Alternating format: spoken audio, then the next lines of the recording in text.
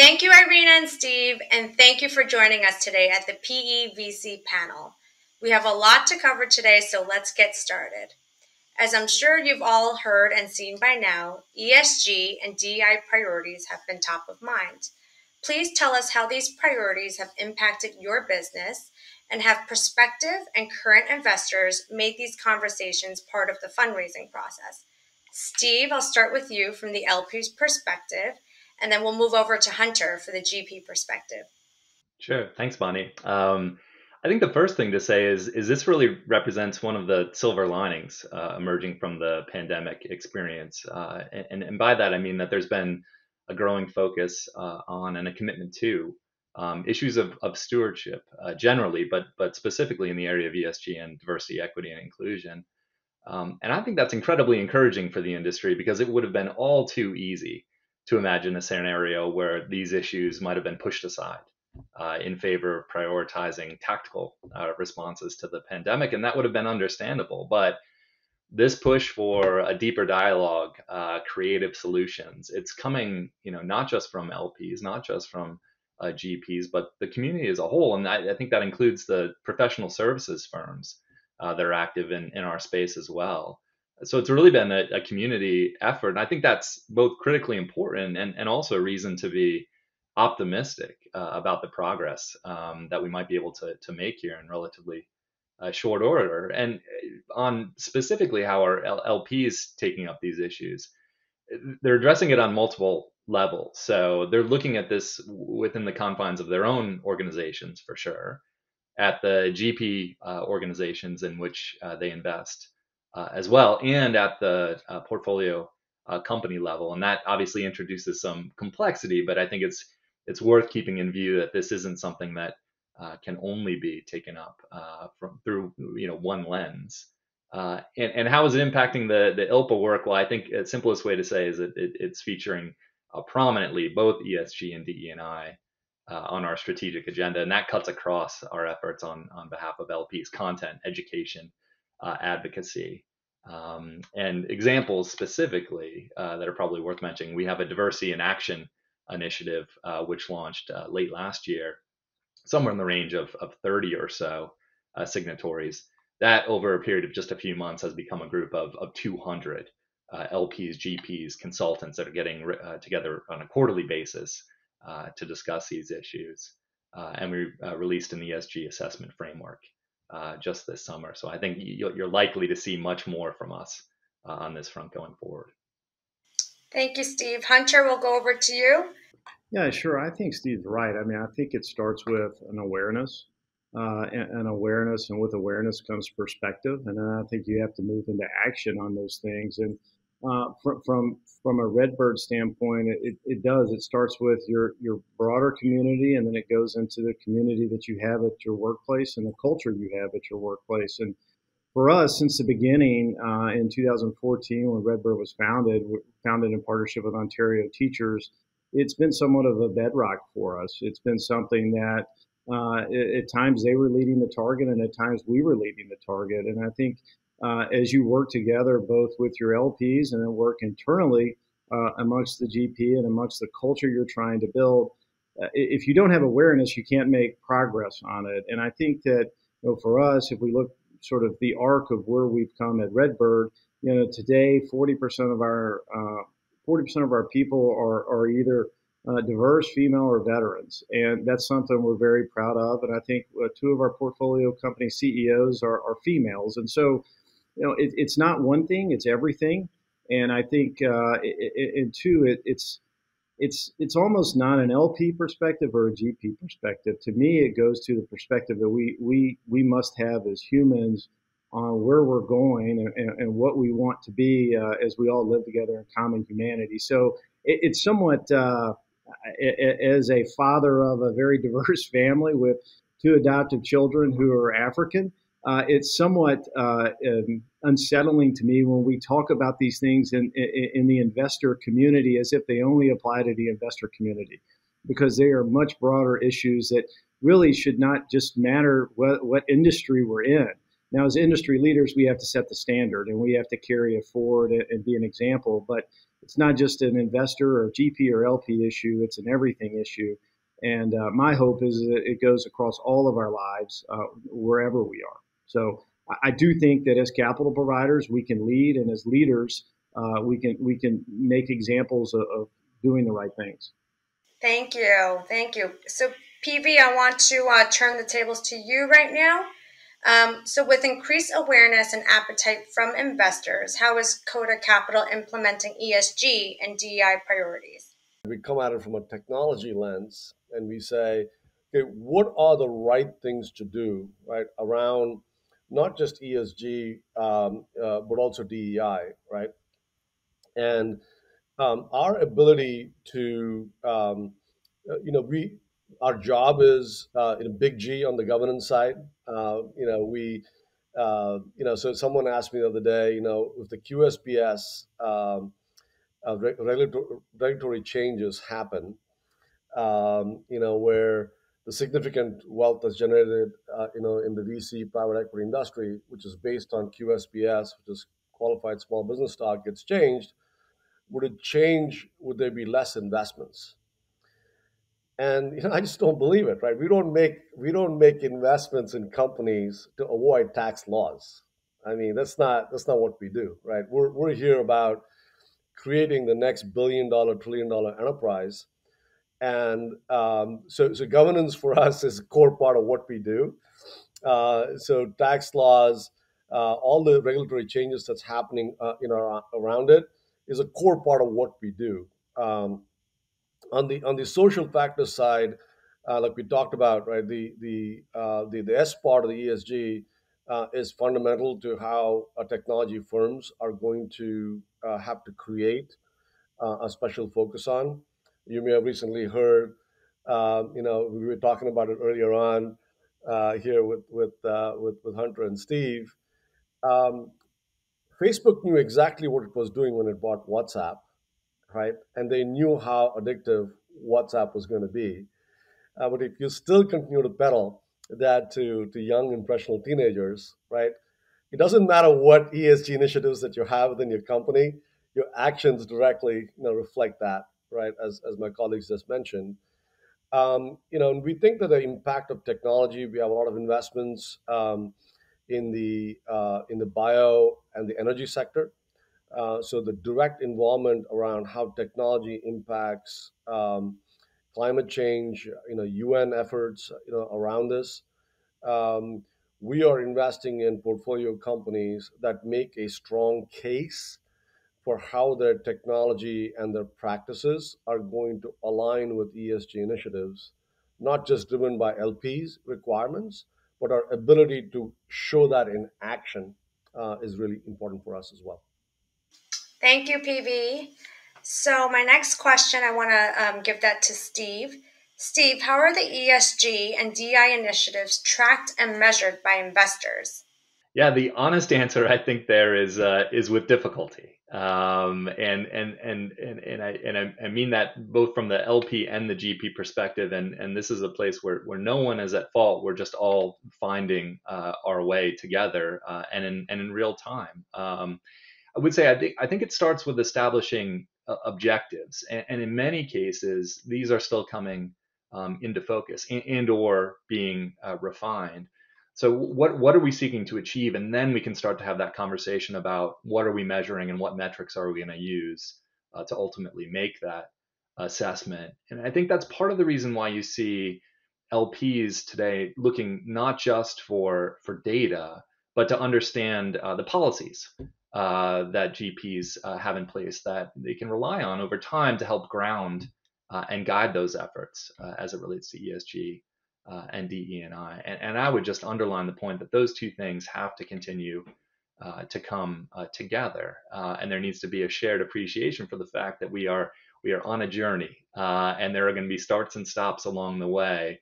What really matters is that there's a rich and robust dialogue that's in place that is going to get us to a point where we can feel good about the frameworks that we're using and the metrics that we're reporting on. But definitions really matter with these issues, and data can be difficult to collect, obviously. And the reality is that I think this complicates and frustrates efforts even for those with the best of intentions. But we are, I would say, unequivocally on a one-way street here, and ESG and DE&I are no longer add-ons or an afterthought in any way for LPs, and many organizations, maybe most organizations, are now taking these factors into consideration as a part of their investment decision, and really a core decision point for any investment decision. So you're going to see more of these questions feature in due diligence questionnaires and data templates and the like. That information exchange needs to continue to become more consistent and more meaningful. And again, that is a two-way street. LPs need to help GPs provide that right information, need to be clear about what they're asking for and why. And hopefully that leads us to a place where we can establish a standard set of metrics. It really does represent a precondition, I think, for the industry to move forward in any meaningful way here. Encouragingly, there are some initiatives that are already in flight that do bring together that GP and LP perspective. And you can see some of those compromises happening in real time. You can also see folks acknowledging that perfect is going to be the enemy of the good here. And I think what we'll find is those industry-led solutions are going to be the best possible outcome for us, as opposed to a rigid, regulatory mandate being posed, which will happen if we, as an industry, aren't able to move this thing forward with pace. So I think you only continue to see more discussion, more data. The hope is that we don't end up at the end of this with 15 competing frameworks and a whole range of definitions and solutions that don't track across markets or across strategies. That sort of tangle will be a major impediment for all involved. Thank you. So perfect is the enemy of good. I am taking that line because I love it. So Hunter, how is RedBird Capital tracking and measuring ESG and DI initiatives from the GP perspective? So I would second what Steve said. Perfect is the enemy of good, and this is an evolution. I mean, I've been doing this almost 20 years, and certainly, 15 years ago, we were not having these kind of conversations. So I think the evolution maybe needs to be accelerated, but at least we have begun the journey. I think if you think about RedBird from a dedicated, from a RedBird, how are we approaching it? How do we track and measure it? We have a dedicated deal team that focuses on ESG and D&I across the portfolio. So, whether that's at underwriting or whether that's ongoing, we have 3 to 4 individuals in the firm who that is their job, including one partner, to ensure that overlay is across the portfolio. And then certainly for our more ESG sensitive businesses that may be natural resource oriented, each company prepares sustainability reports, and we track things on a very granular basis on metrics that can be measured, such as greenhouse gas reductions and whatnot. So where there are fine-tuned stats that we can closely monitor, we do that. As Steve said, it's hard sometimes to define everything and to track everything as we're on this. So what we try to do is really focus on the good and not worry about being perfect, frankly, because I think as we have these conversations with LPs right now, it is a conversation. It's not it's harder to do a scorecard because as PV said, what belies underneath the scorecard, maybe the actions are different. So what we're trying to do is make sure that our overall philosophy is driven by the journey where we want to be on versus maybe just pure statistics here and there. Thank you, everyone, for your perspective on ESG and DI. Let's now turn over to investment sector. So coming out of the pandemic, which sectors do you think will be the recipient of significant PE or VC capital over the next 12 to 18 months? PV, I'll start with you. Oh, thank you. As we chatted earlier, we are a U.S.-based B2B enterprise technology investment firm. The fundamental belief is that our businesses are going to be digitally powered, and the digital transformation has almost accelerated at warp speed, post COVID, and and the digital transformation that we've been talking about for 10 years literally happened in 10 weeks.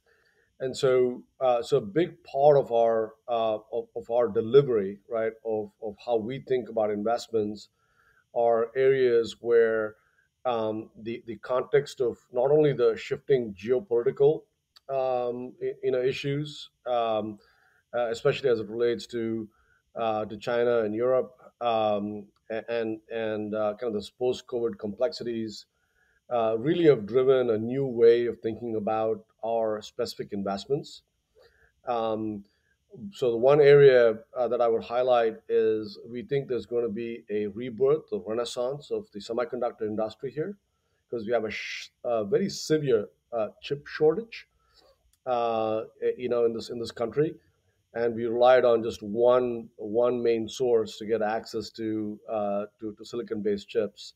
So we think we need to take our head out of the sand and head back into silica, as I say it, and start creating foundries and start making chips in the United States. And we talked about AI. AI systems are now being embedded inside of chips now, so we can do faster processing, faster voice recognition, faster facial recognition, and so on. So it's a fundamental game changer for us to think about, just a simple thing of bringing semiconductor manufacturing and design back to the United States. Thank you, PV. Hunter, I would like to ask you the same question. I certainly think that the pandemic both created dislocation and acceleration, as PV said. And I think that, if you look at one of Redbird's core sectors, which is sports and the ecosystem of sports, we made a number of investments over the last 12 months in the sports sector that maybe I would say most of those were accelerated because of the pandemic, and really the opportunity for growth. So it wasn't so much rescue as it was enabling growth at a quicker pace than maybe what it was contemplated, as the underlying industry and underlying trends transformed quicker than maybe what was anticipated. So I think the sports ecosystem, which is a big part of what Redbird does, really had a lot of interesting things happen and present a lot of investment opportunities that had been been in the hopper, if you will. As you know, deals take time, but maybe accelerated the opportunities. So I would say that's one. And then certainly on the telecommunication side and the digital transformation as well, I think that there are a host of opportunities there that we've invested in and will continue to see as the world just migrates at a quicker pace. So the proliferation of ones and zeros is going to continue. And as PV said, whether it's infrastructure or applications, both are needed to solve problems. Thank you. So PV, speaking of deal activity, we saw that healthcare and technology have been very popular. What's the sector that no one is talking about? Like I mentioned earlier, I think semiconductor is probably the one that people have overlooked. The second one I would add is what I would call additive manufacturing, or kind of what's popularly known as kind of 3D printing. It's something that, again, coming back to the supply chain and parts and materials issue, there's tremendous amount of research, as well as um, uh, technology innovation that's happening in material science in the United States. So it's new ways of creating sort of value in the clothes that we wear, right, that are more environmentally friendly, to materials that reduce the use of plastics, for example, and so on. So material science is another, I think, a really really cool growth area. Thank you, PV. It has been reported that there is a record high of $950 billion of dry powder in North America, which created a very competitive deal environment. How can a co investment partner support ongoing operations and value creation, Steve, I'll start with you on this one.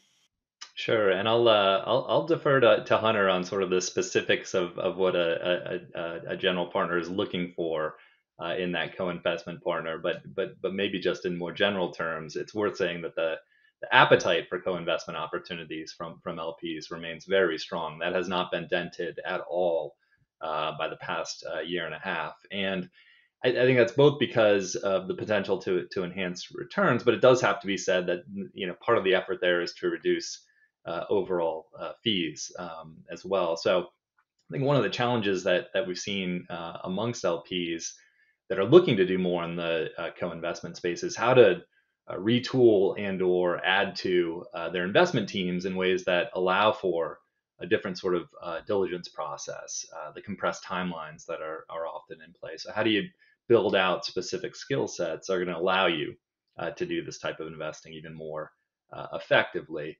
The other point, which I think is occasionally lost in the conversation, is you have to ensure that that overarching governance structure can support the decision making that's required, that mechanism is in place, and that's often different, requires some sort of modification, evolution, in order for the governance structure to really be there for the investment process to take hold. I'd also say that most of the LPs that are really participating in co-investments in a strategic way are looking to be more than just providers of capital. And so they would like to be a value-added partner. They look to their networks, which might be additive in a particular situation. Perhaps their portfolio includes the possibility of really sort of leveraging existing investments to help support a new investment. And in some cases, there's real domain expertise that's resident with an LP, whether through the individuals that are involved in the investment and or sort of the broader organization and its history and other activities. And so obviously LPs come in a variety of shapes, sizes, and types, but it's certainly the case that there are some LPs that are far more than just providers of capital. And I think more and more are looking to figure out how can they be a genuine value-added partner to the GPs that they're engaging with. Hunter, I think Steve called your name for your perspective on this, so let's get your opinion. I think Steve's right. I mean, some of it comes down to how's the LP equipped? Do they have the team, or are they accustomed to being allocators of capital versus working on a deal and underwriting one particular investment on a compressed timeline with pressure where frankly, you don't know the answer. If you knew the answer, you would be seeing into the future. So being comfortable only having 80% of something, I mean, to me, that's the biggest difference between, when someone sits as an allocator, they're underwriting the manager, they're looking at their past performance, the philosophy, do they sync on what their investment strategy is, versus when you're underwriting a deal and having to make judgments on the fly with less than perfect information. So there are two different skill sets. And I think what we appreciate with some of our co-investors, and we've had an awful lot of co-investment over the last 7 years in our fund, the ones that sort of the first one is the hardest with a co-investor. And once you get one done and you've walked the road before, 2, 3, 4, 5 are much easier. And so I can recall our first co-investment. It was very difficult. We thought, why aren't we doing this? We should never do this again.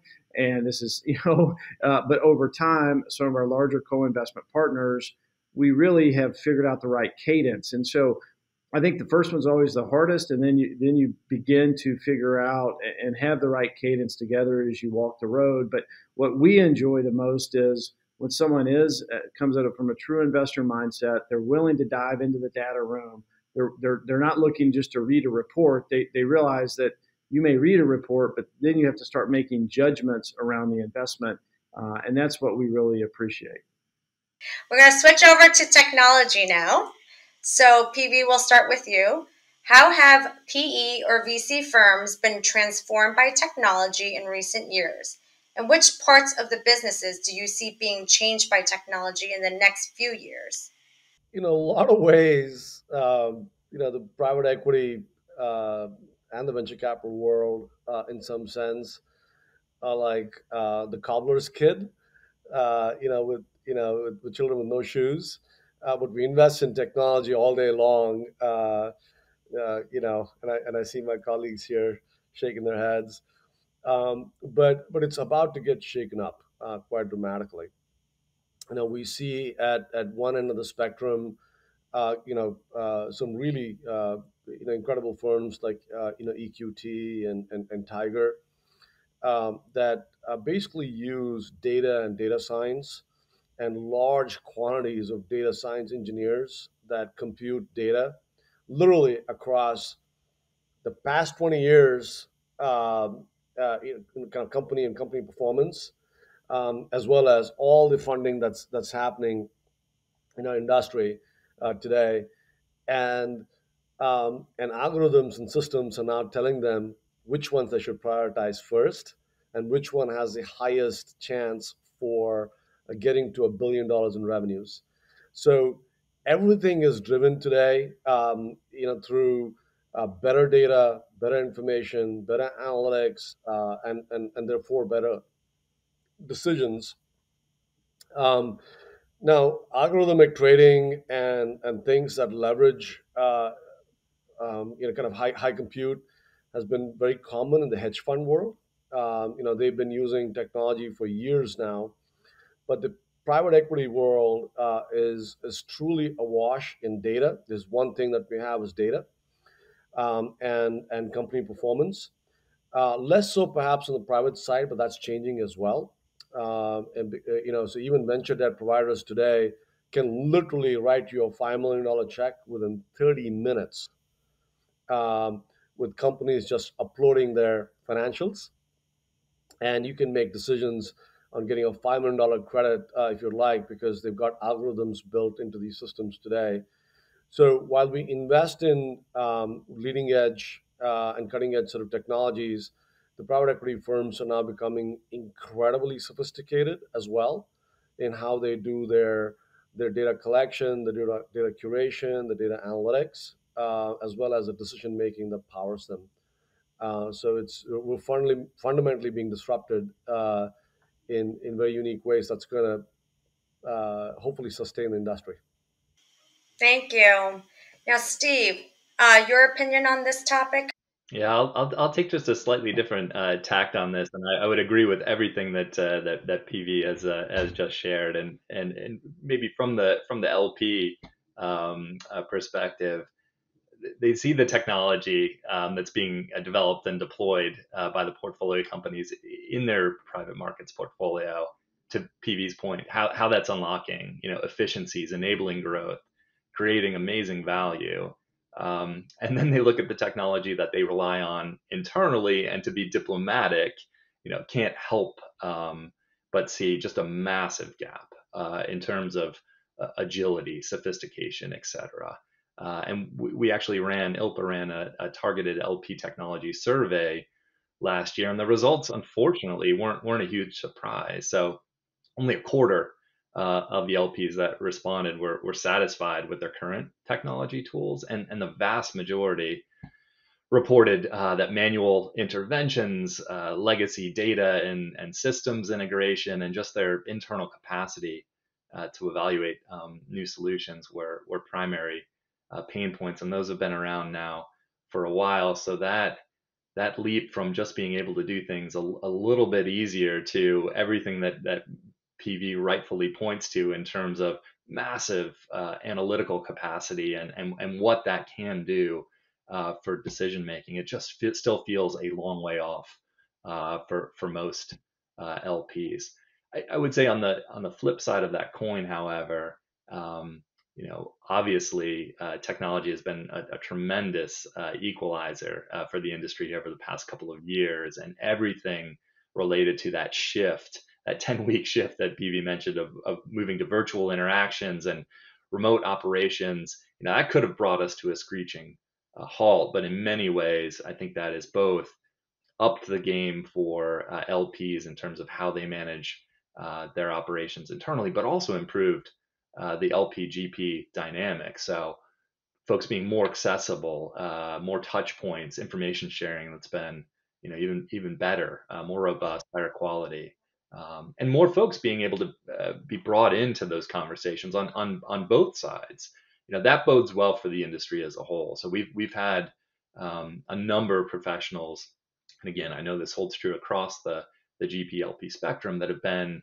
able to participate in different ways earlier in their careers, gotten that exposure, learned some lessons, and that experience will be, I think, really valuable and put to good use here for years to come. So technology from the portfolio standpoint, incredible opportunity set. From the internal operating perspective, a massive pain point, and looking ahead to the future from an organizational development perspective, lots of reason to be optimistic. Thank you, Steve. So that concludes all our questions. Hunter, Steve, PV, thank you so much for taking some time out of your busy schedules to share your views with us. And thank you for joining us today at the PEVC panel.